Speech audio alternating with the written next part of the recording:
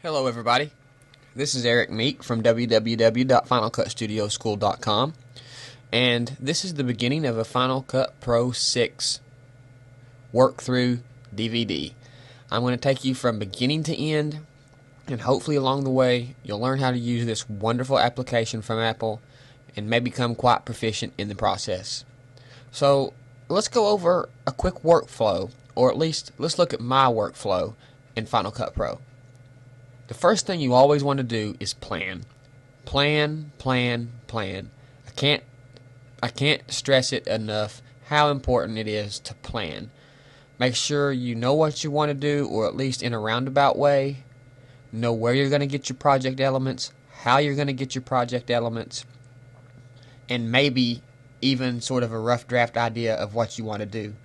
Planning is always the first step, not just in editing, but in anything that you're going to do in life. Next, you want to collect all your media together, whether it be still frames, JPEGs, TIFF files, .movie files, HD clips, HDV clips, whatever it may be. Collect all of your media before ever touching an editor. Then you want to kind of build your story. After you've collected all your media, you want to kind of build the story in your mind. Get a rough draft of what you want to take place and what you want the story to be about. After you figure that out, you need to organize your story. And that means putting your clips together in a rough way that kind of makes sense, nothing carved in stone, just kind of a little organization to your thought. The next step after organizing your story, before you trim your video, you want to complete the organizational process. This is having everything how you want it in the timeline, in the order that you want it in the timeline. So you can go on to the next step, which will be to trim your video. And trimming your video is, of course, editing. Putting this shot here, that shot there, taking a little bit off here or adding a little bit there. And then after you've got your edits together, this is when you want to add your transitions. Always add transitions before you add effects and text.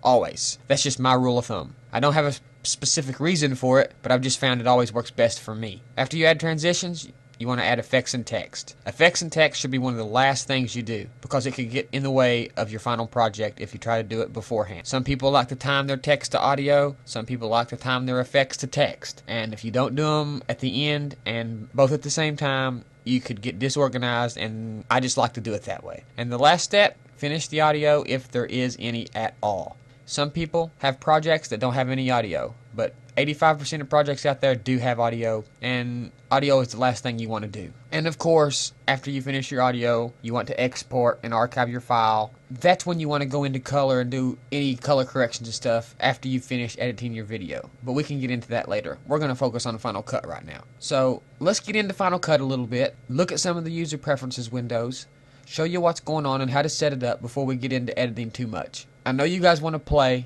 and you're curious to start pushing some buttons and editing and doing all the sexy stuff. But let's set our projects up first, set our Final Cut system up first, then we'll be good to go. So that's next. Now we want to take a look at our preferences and settings.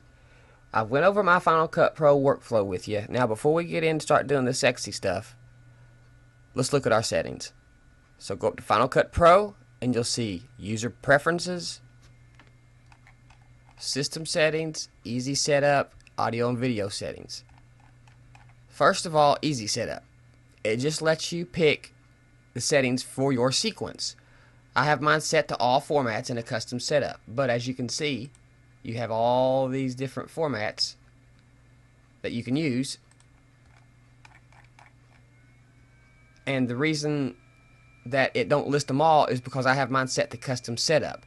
If I had it set to something else, there would be a huge list of stuff. So I just use all formats, all frame rates, and I use my own custom settings. And we can talk about my custom settings later. I just use DV NTSC with 48 kilohertz of audio. So that is all your easy setup does. It lets you set up your sequence. Now if you go to user preferences, this has got some pretty interesting tabs, some pretty useful tabs, but we're just going to fool with the first first four. Levels of undo, pretty self-explanatory. The more levels of undo you have, the more memory it's going to take. I have mine set to 99. A lot of people leave it to about 10 or so. Real-time audio mixing, 8 tracks. That's about good for most people. Audio playback quality, don't freak out if it's low. This just means it's going to render faster. And stuff like it's just going to play without dropping frames better. You can take it to high or medium. I leave mine on low because on export it will be the best it can be. Show tooltips, bring all windows to the front on activation, open last project on application launch. Now what this does is, if you closed your application, your Final Cut Pro app, while still working on a project, it will open up that last project you were working on. If it's unchecked, it'll just open up to a blank sequence every time. Autosave Vault. I have mine set to about every 10 minutes, but really I save about every 2 minutes most of the time. But this is a good backup in case you can forget. You can set it how many minutes you want it, how often you want it to autosave. And tell it how many copies of the project you want it to keep, and the maximum number of copies. So you can have 25 projects with 40 copies of each project, or you can have 10 projects with 10 copies per project. It's really up to you. This over here, prompt for settings on new project, prompt for settings on new sequence. Just ask you what your easy setup at the beginning I showed you. Just ask you what your sequence is and your presets. So I like to have it prompt me in case I want to change anything when I start up. Some people don't like the annoying box that pops up. Sync audio capture to video source if present. Yes, leave that checked. Report dropped frames during playback. This will warn you, hey, you're having dropped frames. But I'm pretty experienced and I don't need that warning, so I'll leave mine off. All this other stuff you want to leave on. We won't worry too much about it. Auto render. Now auto render is important because it will start to render for you after so many minutes, whatever you set it to. Say that you're in the middle of a project and something comes up, you got to get up and leave, or you're working on another project and you totally forget about it. It will start rendering for you after this so many sequences, after so many minutes. So that way, in case you forget, it will render in the background. Now, that is the general use tab. Let's go to our editing tab. Still freeze frame duration. This is how long the duration of your freeze frame will be if you make one. Its factory default is set to 10 seconds. And you can always change that in the viewer.